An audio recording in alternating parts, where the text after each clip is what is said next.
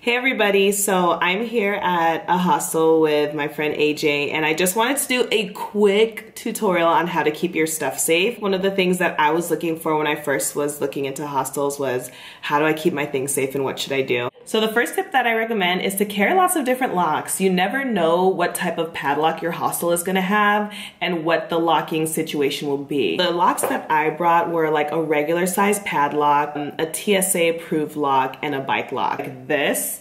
And this came in handy when I had really big lockers. For example, when we were in Madrid, there was a hostel that had big lockers, and a big padlock like this was helpful because it fit.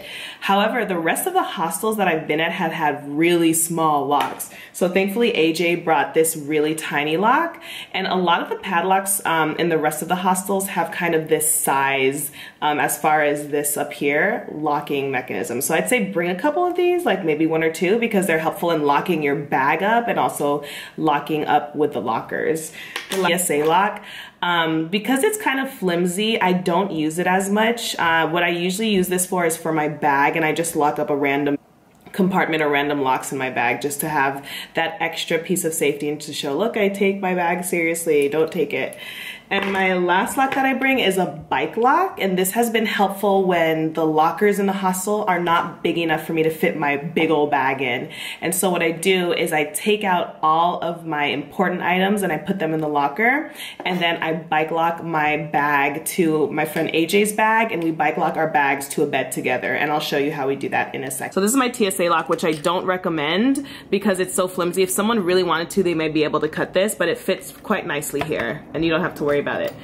So if somebody wants to cut this, they gotta have that strength. You can stick it through there and it fits. The towel, stick it through and it fits.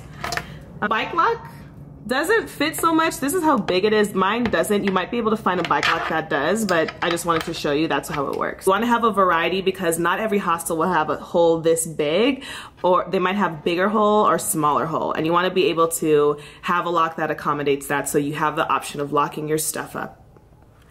Recommend these two. This is like a hefty one. If anybody's really desperate and they want to cut your lock, they will not, well, they might not get through this one. This one, a little bit, because it's flimsy, so I wouldn't recommend this. I like having this on your bag as just to show that you take your protection seriously. All right, so this is my bike lock. I generally do with this, I just loop it through here. And like this is something that's stable, so I'll just loop it through and then bam. And it won't, it's harder to take your bag away. And again, if somebody's really determined to jack your stuff, they're gonna find out how, they're gonna figure out a way, but you just wanna make yourself seem like you really don't want your stuff stolen. Make it seem like it's very difficult and more challenging, because thieves are gonna take the easiest route to steal your things, so you wanna put up as much resistance as you can towards that. And then make sure you have, mine comes with 2 keys. Don't lose the key, because then you're gonna be stuck with your stuff locked. So if you're the type of person that thinks they might lose something, maybe the bike lock won't be the best for you, or maybe you can get a bike lock with a code that you can remember, and that might be easier for you to do. So that is how I lock that up. Lock up and bike lock your backpack if hostels have a public storage. So many of the hostels that you'll go into, they'll have a 24-hour reception, and if you come in early from a flight, sometimes check-in is until 2 p.m., 3 p.m., 4 p.m., but they'll offer that you can put your bag in the locker storage at the front desk. And it's not exactly a locker, it's a door that they have the key to, but anybody that wants to check into the hostel can have access to that. Not saying that they can open the door themselves, but hey, front desk, I need to get my backpack back there, can you get it? And they don't necessarily monitor you with that. In Brussels, they open the door and go right back to the front desk. So they leave you in the locker room, and AJ and I actually saw somebody's iPad just sitting there. There's a lot of people with open stuff everywhere. So again, if somebody's gonna steal something and they want your bag, they're gonna get your bag. But if there's other goodies outside that somebody has access to that's easy, again, you just wanna make it as difficult as possible. So you can use your bike lock to actually lock up your bag to one of the shelves that they have there, so it's more challenging if somebody wants to take it. And then so I just want to show you what I do with my TSA lock. It's kind of useless, but I just have it, so I want to use it. So if you can see, I just lock my two locks together. Now this isn't very helpful because somebody can easily cut this. What you want to do is if you have space to loop it around the metal part and lock the zippers together rather than kind of locking the fabric of the zippers together. But this is just the way that my backpack is set up, and I'm always like, the path to least resistance. If you're traveling by yourself and you're still a little bit worried, maybe a top bunk will help. It's more challenging to get up on the top bunk. That being said, if your top bunk mate is somebody that's a little sketchy, they're a little sketchy, they could crawl right over. And usually there's less beds on top than bottom. So if you have 2 beds on top, that's kind of nice rather than having 4 beds on the bottom. And another thing you can do if you really want to is you can sleep with your electronic device, so you can charge and sleep with that, and it's really nice and super helpful. So those are what I have, and I hope that was super helpful. Thanks. Lockers in different hostels that I'm staying in. So the Wombats Hotel is actually really nice when you're in the room because you have big, large lockers.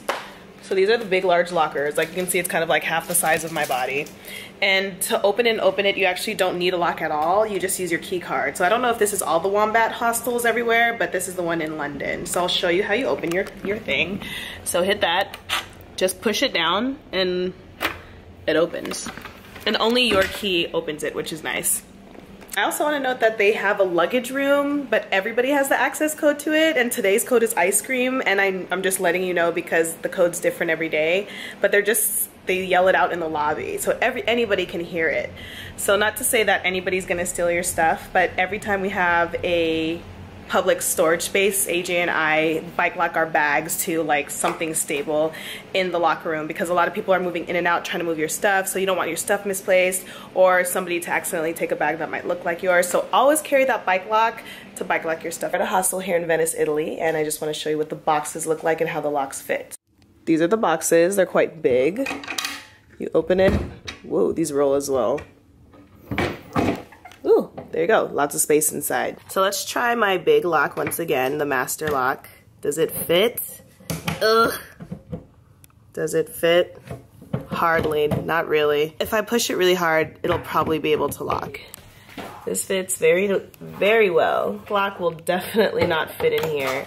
And the TSA lock, the pink one that I showed you, will fit as well. Those different hostels, different locks, so come prepared.